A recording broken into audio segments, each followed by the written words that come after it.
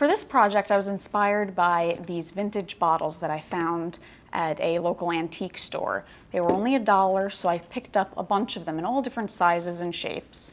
Some were dirty, so I cleaned them with a bottle brush, which is really easy, just in your sink. You can just rub out if there's any dirt or residue in the inside. But it doesn't need to be perfect because we are painting them.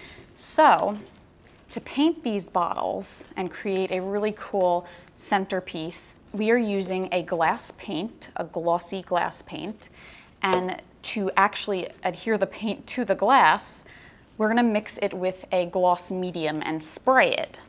And to do that, I'm gonna use this spray system. First, before I do anything else, there's measurements on our bottle here, and we're gonna be doing an equal amount of gloss medium to an equal amount of glass paint. So I'm actually gonna start with the gloss medium. And I'm gonna do it to 1 ounce. So I'm just squirt it in here to 1 ounce. And now I'm just gonna add my glass paint. And I'm gonna do 1 ounce of this. So even parts. And once you have that now at 2 ounces, we're gonna shake it up and mix it. So we're basically just creating a watered down sort of paint that's gonna go through a spray system onto the bottles. So I'm just kind of mixing it up. That gloss medium made the paint thinner in order for it to get through the spray bottle. So I think it's pretty mixed.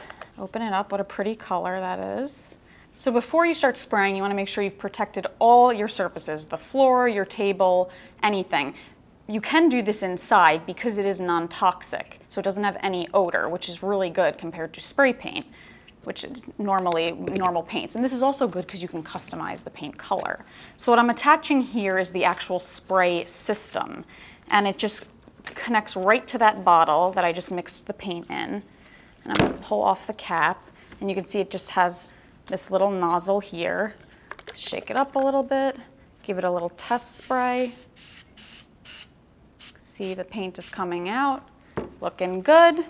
So what I'm gonna do is just take one of my bottles. This is a really neat, old, interesting shaped bottle.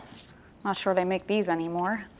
And what I'm gonna do is 1 thin coat to start.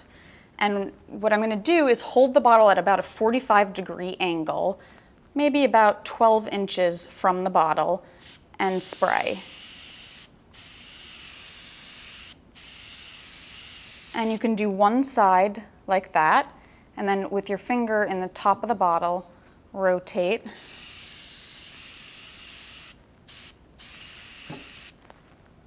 And keep rotating until you've covered all the sides. And your last section here, you just want to put this aside, let it dry, and you're going to do about 3 coats. So in between each coat, letting it dry. So now I want to show you a cool way to make your bottles all look good together and not do them all in one color. So once I had my bottle all covered, 3 coats, I'm just going to take off my spray system, and I'm adding a white gloss paint. And what I'm going to do is just squirt 3 drops, 4 drops in there. It doesn't have to be measured, doesn't need to be perfect. So what we're doing is just basically making the shade a little lighter. And then I'm just gonna add a little bit more of my gloss medium. And then put the cap on, shake it up. Make sure that all that paint is thinned out. And then I can reattach my spray system. And before I continue to spray, you want to make sure you spray out the darker color that you used before. And then you can do your second bottle.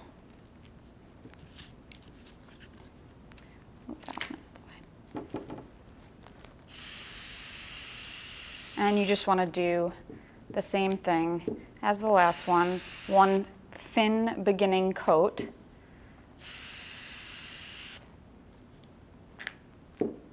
Rotating it by sticking my finger in the tops of the jar. So you can actually use jars and bottles. I'm going to put that aside, let that dry for 20 minutes, come back, spray it once more, let it dry, come back, do a third coat so it's completely coated. And then keep adding white paint to your mixture to bring the color down even more. So once you've done your 3 coats on that and you add more white, you'll wind up with a collection of bottles that look similar to these. Dark and light. Mix them together and you will have a really nice centerpiece.